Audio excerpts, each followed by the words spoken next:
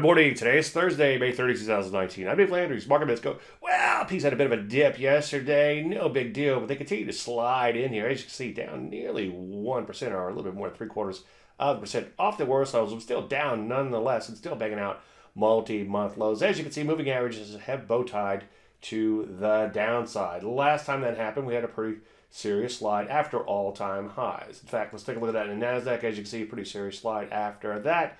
Same sort of action happening so far. Doesn't mean that we're necessarily to go down and test the October lows, but so far, obviously, we've been in a slide. Off its worst levels, we're still down a little more than 0.75% nonetheless. As you would imagine, a lot of the sector action looks like the overall market itself. Some areas getting hit pretty hard like the semis, and this is a little bit concerning, although they were off their worst levels yesterday to close in Flatsville. So what do? Well, continue to keep an eye out for a short or two. Honor your stops on any longs, and just in general, be really selective. Any questions? Dave at DaveLandry.com. I'm Dave Landry, and you just heard the Market Minute.